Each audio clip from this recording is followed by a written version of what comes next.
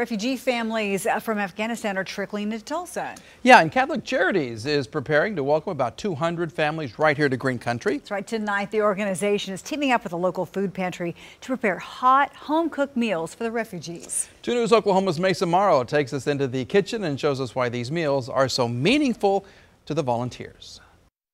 Cooks spent several hours here inside the kitchen Thursday night at Catholic Charities preparing meals for about 800 Afghan refugees.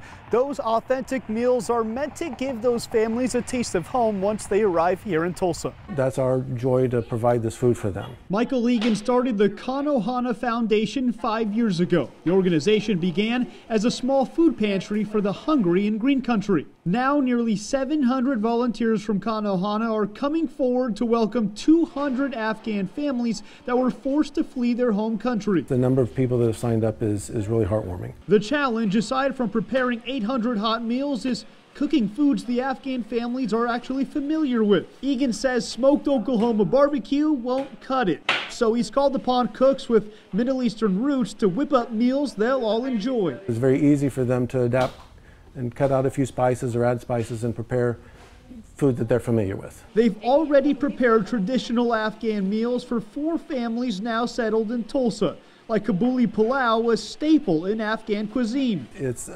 broth-based rice with some spices and things, and it usually has lamb. We've heard back that they really appreciated the meals because it's a home-cooked meal. Home-cooked meals in their new home. I think that's going to be a great addition to the Tulsa community. Egan tells me one of his largest hopes is that once all the families get settled here in Tulsa, a few of them decide to start their own Afghan restaurants so that we can get a taste of their home cooking. Reporting in Tulsa, Mason Morrow, 2 News Oklahoma.